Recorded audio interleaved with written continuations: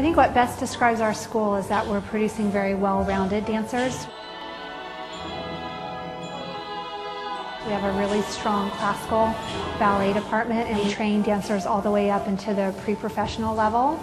And then we also have an excellent contemporary and lyrical program. We offer tap, hip-hop, and then for the siblings who are here while their sisters are dancing, we offer gymnastics and also music, guitar, piano, violin, and voice.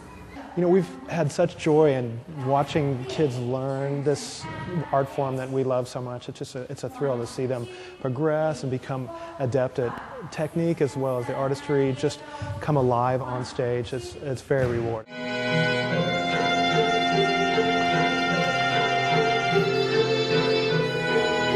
Well, my wife and I, we both danced professionally for years, starting in New York. Ben was the artistic director of 2 major companies. She in Chicago. And I also directed a school.